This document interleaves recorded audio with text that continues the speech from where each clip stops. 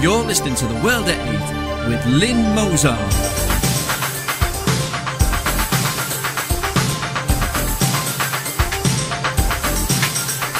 The World at 8, the number one in nationalist news.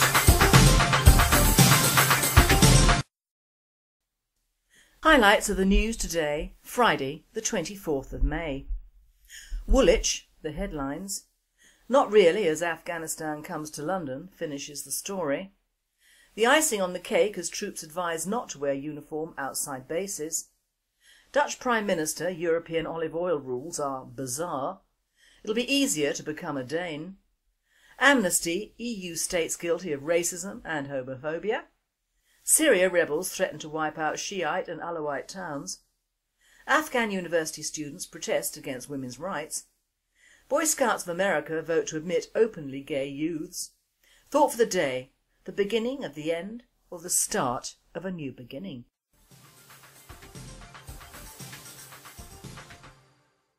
UK News. This presenter would like to say that she, the team at World at 8 and Radio Britain wholly condemn not only the two killers of Drummer Lee Rigby but the laws of this country which for the last 50 years have encouraged, both financially and socially, the immigration to the UK of millions of people from Muslim and third world countries around the globe. This line has surely now been drawn in our blood. This text is from Imnokuffar, our European news researcher. It's taken all my energy to continue to send you this. I am terribly upset and saddened. I will continue though in the name of Drummer Lee Rigby, 2nd Battalion, the Royal Regiment of Fusiliers. Indeed, the events of the last few days have touched everyone in Britain in many different ways, and our editor was lost with carrying today's programme forward until Imnokuffar's research came through.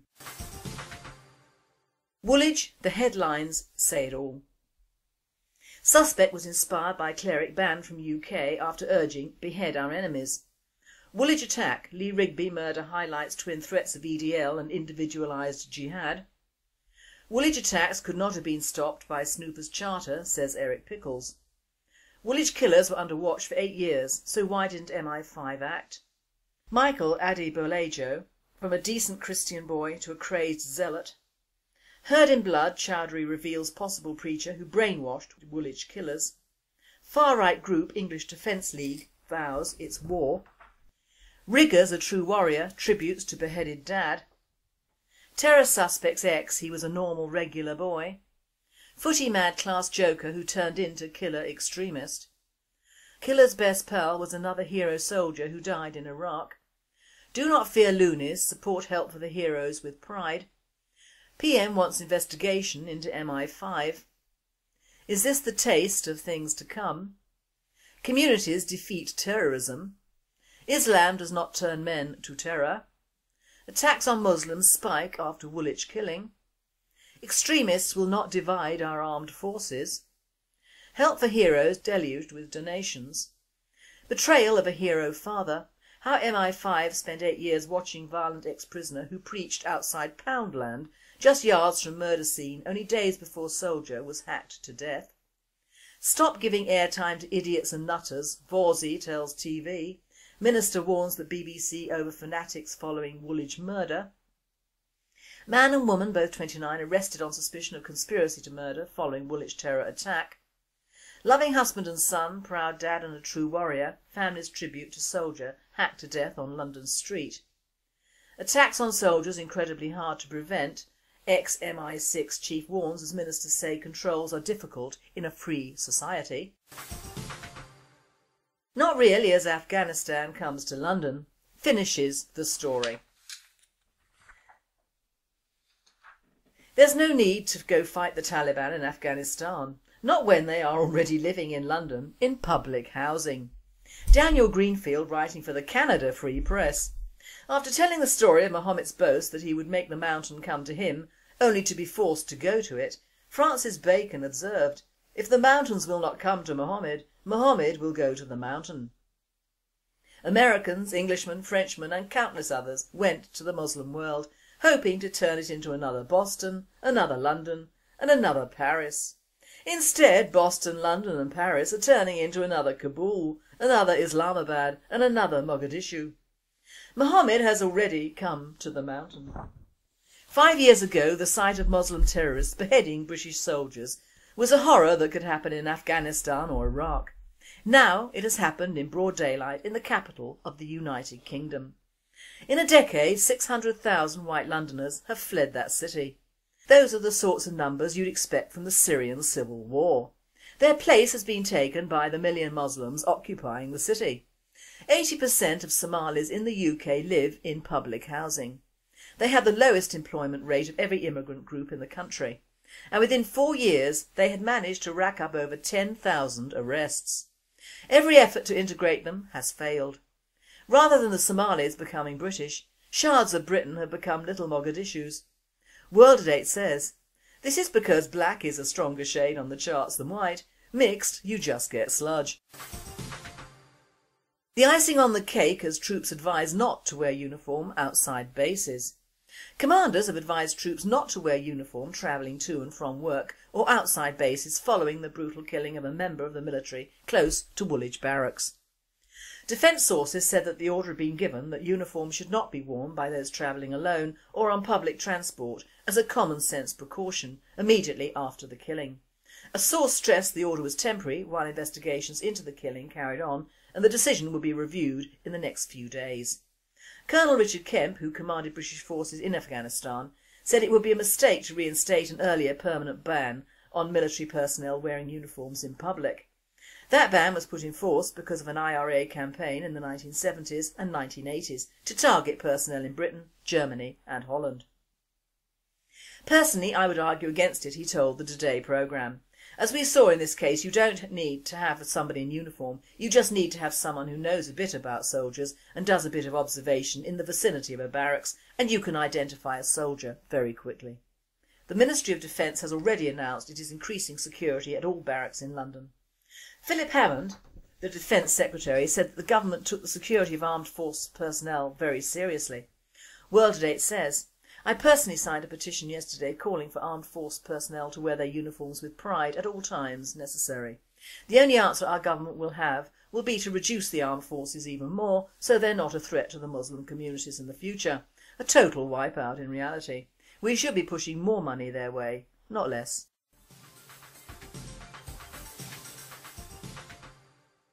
European news. Dutch Prime Minister, European olive oil rules are bizarre.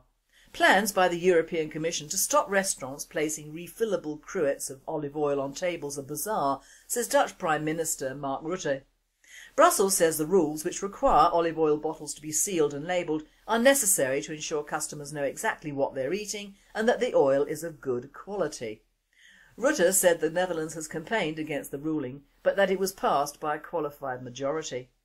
I think it's too bizarre for words and incomprehensible to come with this sort of proposal at a time like this, Rutte told MPs during a debate on Tuesday evening. It'll add to the burden on the hospitality industry and the inspectorate. It is also bad for the environment.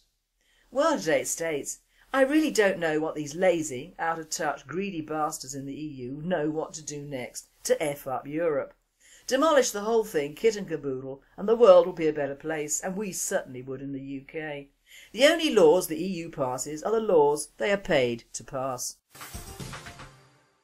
It'll be easier to become a Dane. The Danish Justice Ministry announced changes today designed to make it easier for foreigners to obtain Danish citizenship. Among the changes, which will come into effect on June the 15th, are a lessening of the Danish language and self-sufficient requirements, changes to residency requirements, a promise to bring down case handling times and a pledge to move forward in allowing dual citizenship. The Justice Minister, Morten Bødskov, Social Democrats, stated in a press release that the requirements for becoming a Danish citizen should be high but realistic to live up to. With this new agreement we have given individuals better incentive to integrate themselves because the requirements are now more realistic, Bødskov said. It is my expectation that the changes will make a positive contribution to successful integration. World Today says, poor bugger, he's really on the multicultural horse, isn't he? Watch and learn, Morten, watch and learn. Amnesty EU states guilty of racism and homophobia. Several EU countries abuse the rights of migrants and ethnic minorities, while others are not doing enough to combat homophobia. Amnesty International has said. The British-based NGO named 24 EU states in its annual report on rights abusers out on Thursday 23rd of May. Rough treatment of refugees from Africa and Asia, harsh enforcement of counter-terrorism laws against Muslims and naked racism against Roma people emerged as systematic problems in Europe. Despite previous promises to the European Commission, France in the first quarter of last year evicted 9,040 Roma people, with local authorities in many cases flouting international safeguards against the practice. French police ignored new rules against ethnic profiling on ID checks. Germany refused to grant refugee rights for 195 people from Tunisia and 105 people from Iraq. Italy continued to stuff Roma into ethnically segregated camps. Spain booted out 70 migrants from the island of Isla de Terrera to Morocco. Italy, Germany and the UK faced criticism over their use of counter-terrorist laws to detain or extradite mostly Muslim suspects. Similar issues came up time and again in Belgium, Bulgaria, Croatia to join the EU in July, Cyprus, the Czech Republic, Denmark, Latvia, Malta, the Netherlands, Poland, Romania, Slovakia and Sweden. In Estonia and Latvia, 400,000 Russophone people cannot get citizenship, and their stateless existence aggravates their poverty and isolation. Complaints over the handling of homophobic incidents cropped up in Bulgaria, Croatia, Italy, Lithuania and Slovakia. But Greece and Hungary caused the most worry. World at 8 states. These numbers are small in comparison with the huge amounts of migrants we're talking about who regularly enter European countries and benefit over the indigenous populations in many cases. If they don't like it, go home should be the message, to them and to Amnesty, another organisation paid to find fault with everything in Western society. Isn't that awful Chakrabarti part of these idiots? Oh no, I forgot. She's a Director of Liberty, which roughly sounds the same, doesn't it? With regard to our Nick Griffin and his usual Belly of the Beast report, our chairman sends his apologies, but he's in Woolwich today and can't join us at the World at 8 this Friday. World News. Syria rebels threaten to wipe out Shiite and Alawite towns. Communities inhabited by Shiite Muslims and President Bashar al-Assad's Alawite minority will be wiped off the map if the strategic city of Al-Qazar in the central Syria falls to government troops, rebel forces said. We don't want this to happen, but it will be a reality imposed on everyone, Colonel Abdel Hamid Zakaria, a spokesman for the Free Syrian Army in Turkey, told Al Arabiya television yesterday. It's going to be an open sectarian bloody war to the end. World at 8 comments, yep, that's what happens when a body of people rebel against a government, especially when helped from the outside. Afghan university students protest against women's rights. More than 200 male students protested in Kabul yesterday against women's rights, calling for the repeal of a presidential decree on the elimination of violence against women, which they say is un-Islamic. The decree bans child and forced marriages, makes domestic violence a crime and says that rape victims cannot be prosecuted for adultery. It also outlaws ba'ad, a traditional practice of interchanging women or girls to settle disputes or debts. The protests came days after Conservative lawmakers blocked an attempt to turn the decree into law. Maulada Jalali, the mullah of the university mosque, was one of the protest organisers. Yesterday he called for Parliament to repeal the decree. Demonstrators slammed the decree imposed by foreigners for violating Sharia. The parliamentary speaker ended the debate Saturday after fierce opposition from Conservative lawmakers, who said several provisions, including the ban on child marriage and jail time for domestic abuse, violated Islamic law. Boy Scouts of America vote to admit openly gay youths. The Boy Scouts of America voted Thursday to allow openly gay youths as members, while continuing its policy of excluding openly gay adult leaders. More than 1,400 delegates from Scout councils across the country adopted the plan, proposed by their top leaders after a year of growing public pressure and bitter internal debate. Gay rights advocates inside and outside the Scouting organisation called the decision a milestone, but vowed to continue pressing the Scouts to end the exclusion of gay adults. Religious and conservative Scout leaders and parents accused the organisation of caving in to political pressure, and some said they would leave the Boy Scouts. World at 8 says, whilst not being anti-gay, I do think that some organisations, namely the Scouts, churches and other youth organisations, should not change their rules and admit gays for just being gay.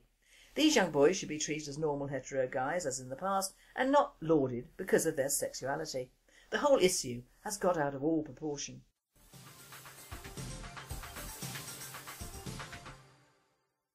Thought for the day: the beginning of the end or the start of a new beginning?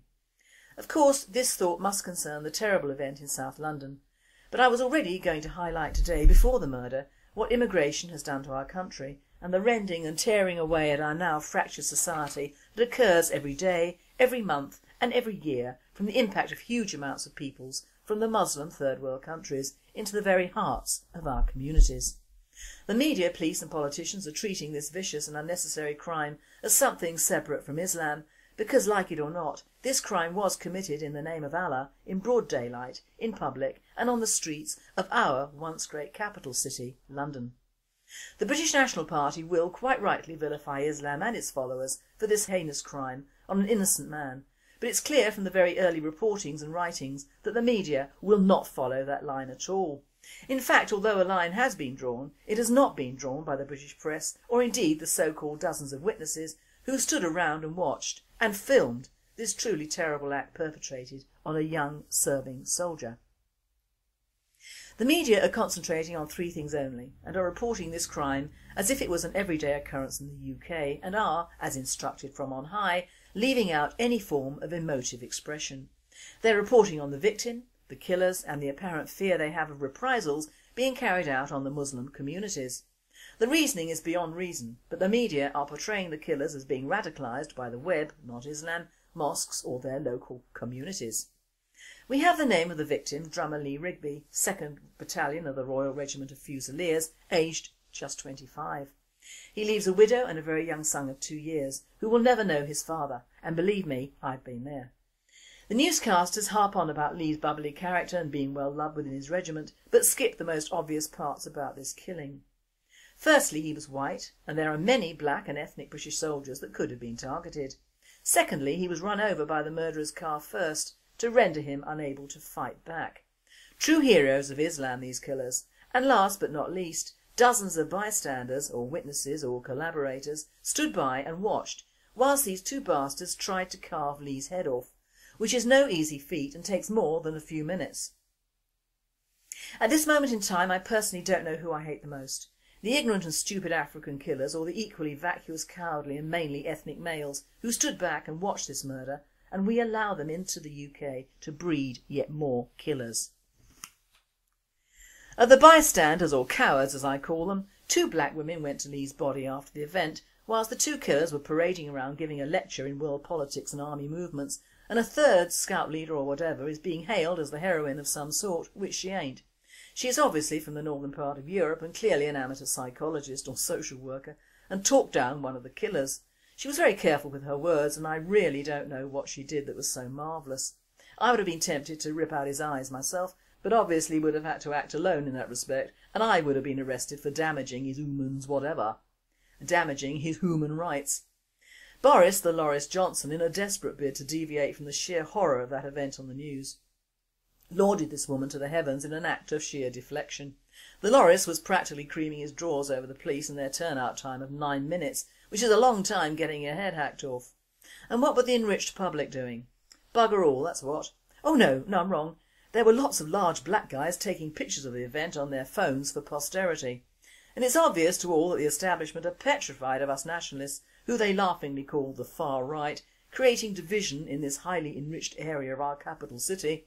More than likely they're afraid of us calling a spade, a Muslim, and a murderer, a murderer.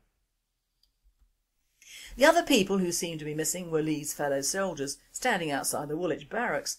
Surely someone heard or saw something not quite right. It must be known that in a heavily soiled ethnic area, where you see a gathering of more than 2 people, something is amiss. It's either a Muslim protest march or a killing.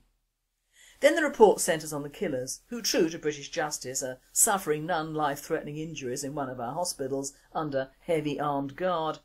I think you all know my feelings on that one. Although 2 barely live Muslims can give information, 2 dead ones can't, so the police didn't shoot to kill, as they would have done a white guy who just killed a black man. No, they shot to maim. From my personal point of view, between the eyes would have done just right, End of, and send the families the bill for the bullets and then deport them bag and baggage. They name these two as Michael Adebolejo from Romford 28 and Michael Adebowale from Greenwich 22, whose girlfriend was arrested yesterday in their flat. What the papers refer to as Mr Adebolaji was the creature in the black hat doing the talking. He apparently was at a Muslim protest in 2007 and is known to the security guys. Well, that did a lot of good, didn't it? He's also known to have converted after his free schooling as a student at the University of Greenwich, which he attended during 2003 to 2005. What is interesting is, apart from the apparent phrasing of suspects and the floating over the fact that these shites are Muslims, was the heavy emphasis on the web and their part in radicalising certain young Islamic men.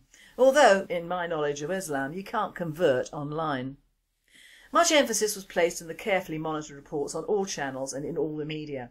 The fact that this act of murder has been placed as an act of terrorism, which encompasses homegrown white terrorists and nationalists of course, and Islam as being the root cause, is being firmly booted out of the press door. It's clearly not in the interest of the British people to be given the true facts because of the reprisals that might inconvenience the Muslim immigrants and communities in our midst. School of Multiculturalism mantras. The emphasis on the local communities overtook the actual crime, and the people interviewed were a couple of elderly whites who didn't really know the time of day and a young pair of white slappers who commented, "Well, we all have to live round here, don't we?" They might have, if they were more educated, have come straight out of the diversity course of Frankfurt School of Indoctrination. Despite all the obvious media deflections on the actual root of this murder and the connotations it will bring to the UK, they are playing it very safe and concentrating on how everyone present had acted impeccably. Yeah, not so impeccably that they actually moved a muscle to stop the murder of a white man in an obviously very mixed area by two black guys yelling Allahu Akbar, so no medals there.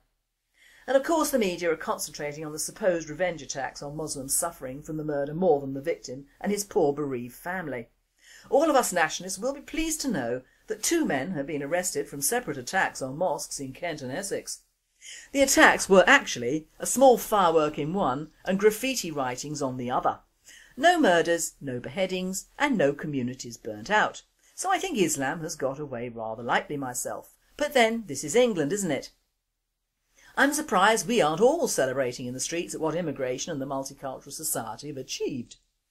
This is nothing compared with what could have happened if the circumstances had been reversed and two white soldiers had run over and decapitated a Muslim civilian on the streets in the UK, or furthermore the even less likely incident of a couple of white Brits going to North Africa or Saudi, and I say going because we Christians or Europeans can't immigrate to those countries, let alone breed, acquiring a car and running over a Muslim soldier and then proceeding to stab him and decapitate him. What do you really think the locals would do? I don't think for a minute they would look on or allow women to intervene or take pictures or generally have a chat whilst exclaiming how terrible, do you? No. These white men would be ripped to pieces in minutes. No trial, no police, no courts, no hospitals, no inquiries, no comments, no newspaper articles, just a small news item in Al Jazeera. Two British men killed whilst attempting to murder Muslim soldier, probably Zionist spies.